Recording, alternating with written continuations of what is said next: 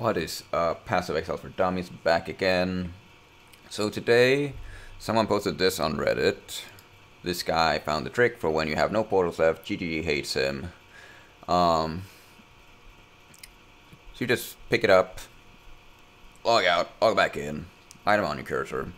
However, there is another way that I've been using. So this video reminded me that I forgot to share this with you.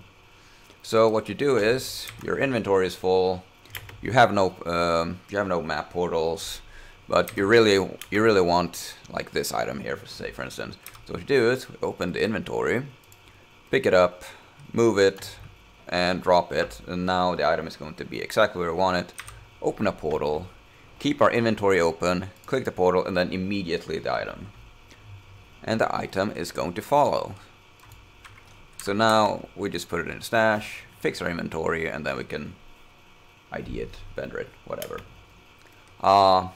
This has been something very stupid, but maybe it will help some of you.